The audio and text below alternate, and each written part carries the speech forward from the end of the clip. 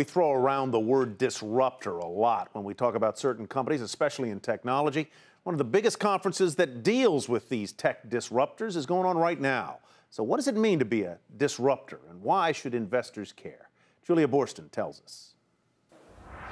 A disruptor is a company that innovates with technology to challenge established companies and business models. Two of the biggest disruptors, Facebook changing advertising and Netflix transforming the entertainment business, are thriving, trading at all-time highs.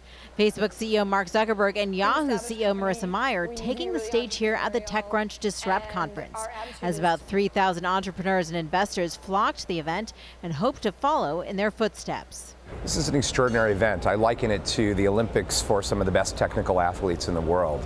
The community that comes to Disrupt is the best of investors, influencers, and certainly entrepreneurs. To hear leaders of the most powerful internet companies reveal their next steps, and to hear from pre-IPO companies, Twitter, Box, and Dropbox, facing questions about their IPO plans. We don't really have a timeline for it. We are really still focused just on building our markets. Doing things like moving into the enterprise is a big focus for us now.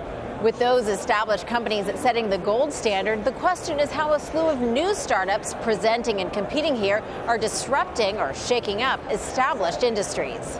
Like Curator, launching a company like Pinterest for art, planning to eventually launch a new art market. Every year people around the world spend over $12 billion on art below 50K, so that's kind of our market. Tackling the $500 billion men's retail market, Branded connects men who hate to shop with people who love to become their personal shoppers.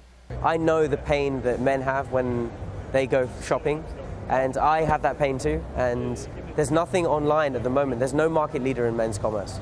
There just isn't one. Everyone that's tried it always goes for this fashionista customer, but the majority of men are not fashionistas. There's even Monsieur's $1,000 robot that mixes cocktails for bottle service at clubs and VIP sports lounges. Now we'll see how it shakes up the bar business.